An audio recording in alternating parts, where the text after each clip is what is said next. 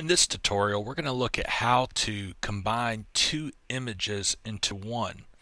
In this particular shots that you see here, these are pictures that I took at Lookout Mountain in Chattanooga, Tennessee, and I want to make a big panoramic view of this.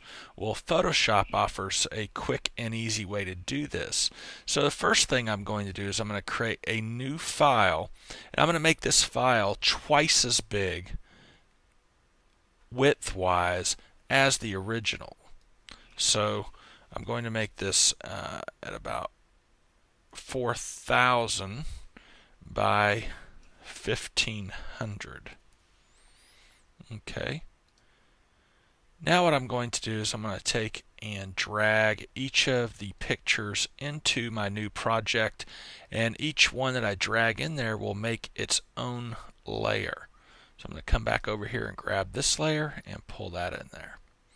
Okay, so you'll see over here that I have two layers. I can go ahead and name those.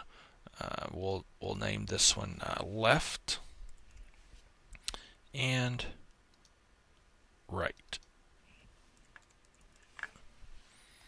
Okay, now what I want to do is I want to select both of my layers. The way I'm going to do this is I'm going to hold the Shift key down and select both of these.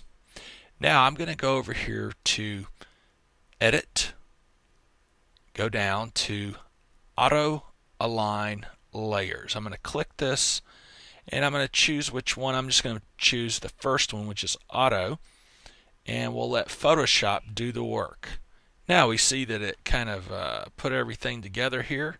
Now we can go up here to our crop tool and kind of crop this in a little bit. Let's see.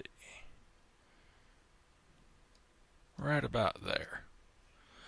Not a bad job for Photoshop to quickly align those together. Now we do see a little bit of a line right here, but for this particular project, I just wanted to show you how quickly and efficiently Photoshop does at aligning images. When you're taking a panoramic view like this, one of the most important things is to kind of line up your camera so that you can get a really good shot and pre-plan that that's what you want to do while you're taking the picture. Well, good luck, and hope this tutorial helped you with the align images in Photoshop.